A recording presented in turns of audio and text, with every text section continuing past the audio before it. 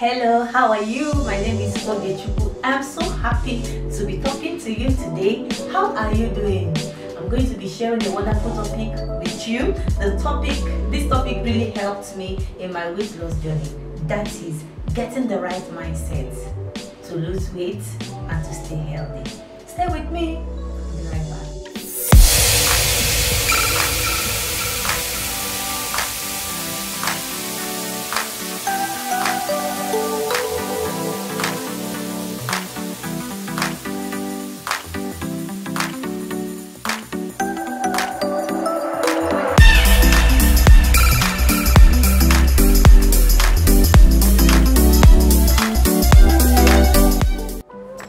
You cannot do the same thing you used to do and expect to get the same results.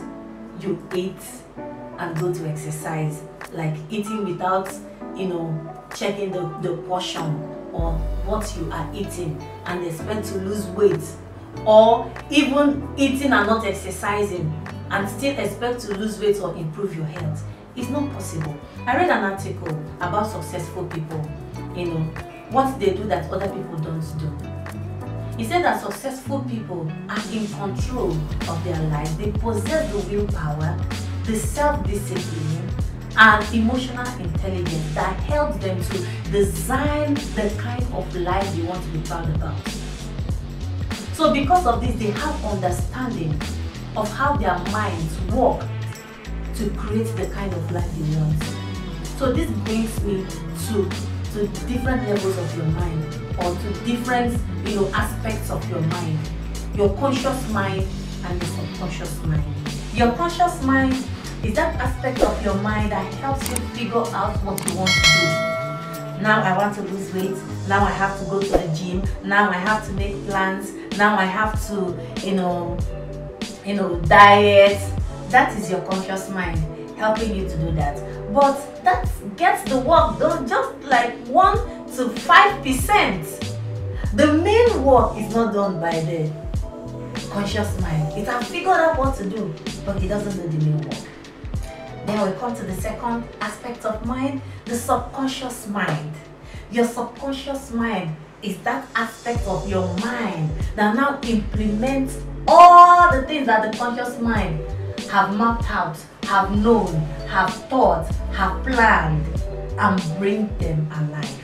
Alright, our focus on this video is going to be on the subconscious mind, because it's our subconscious mind that gives us the results. So we're going to be focusing on our subconscious mind. I'm going to be giving you 3 important factors that will help you engage your subconscious mind to achieve the desired result for your weight loss and your healthy living. One of it is picture.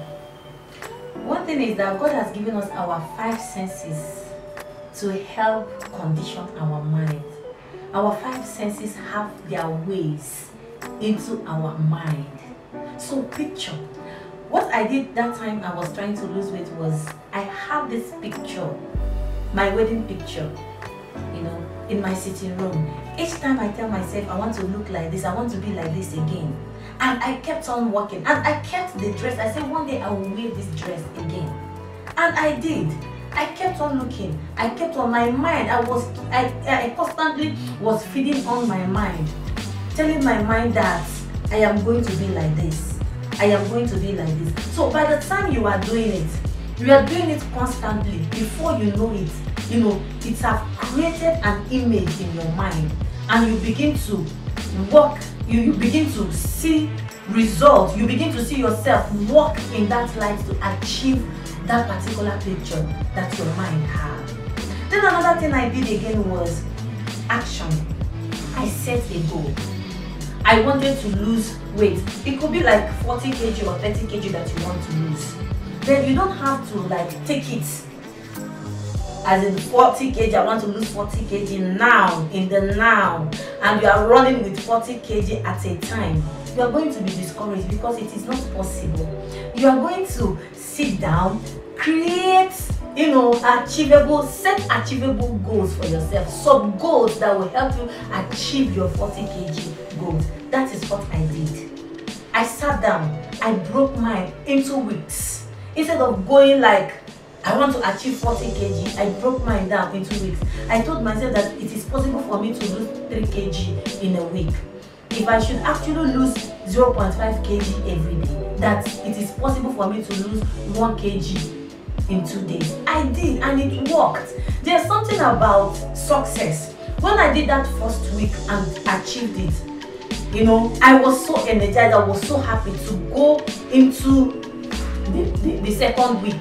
Even though there were distractions here and there, sometimes I would want to eat, sometimes I would want to relax, not go for my exercise, but all those are mere distractions. That is where that self-discipline comes into play. Self-discipline, that this is what I want to do, this is what I want to achieve. When you keep on working against all those, you know, distractions, before you know it, it's no more a struggle for you.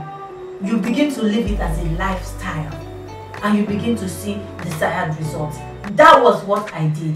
Then another thing I did was I was talking words. Words are powerful. Words are spiritual. You know, just like your eyes and your other senses have impact on your mind, so is your word. So powerful.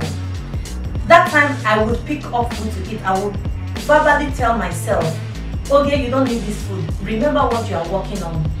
You don't need to eat this amount of food. It's too much.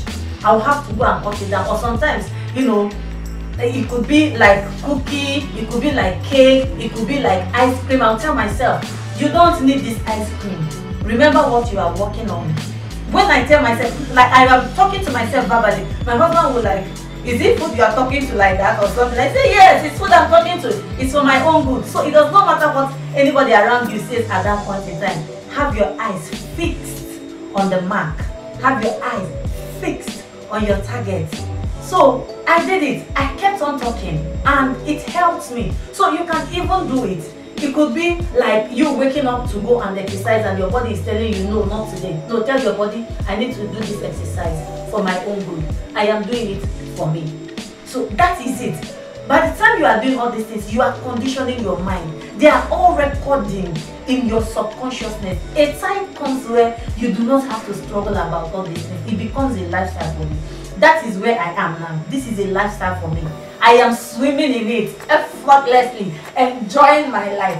And that is what I want you to do. Then again, you have to constantly tell your mind that I am doing this for my own good. Do it first of all for yourself. You know, when you lose weight, when you add weight, it has a way of, you know, tampering with your self-esteem. It could make you have low self-esteem. So you don't have to do that. So you tell your mind, I don't need this. I am doing this for myself. I am going to eat in this proportion because of myself. I am going to go out and exercise because of myself. Remind yourself about the several health benefits of what you are doing. How it's going to help improve your life. And you'll be so amazed the remarkable results you're going to have. You'll be so happy when you see yourself hitting your goals, achieving them, and having great results. I am so happy how I am now. No food in the world will ever stop me because I like how I'm looking. Oftentimes I tell people that the greatest gift you can give to yourself and to your loved one is your health. Your health. Make it your priority. Make it your priority. Make a lifetime commitment to live healthy. Make a lifetime commitment to exercise. It does not really necessarily mean you going to the gym. Just little exercise. It could be doing your house chores. It could be you taking a walk in your neighborhood. It could be you moving the parts of your body at a time. I hope this video inspires you. I hope you like this video. If you do, help me share this video. Like it. Comment in the comment section. Subscribe to me and click the notification bell so that you'll be the first to get my video each time it drops. See my next video.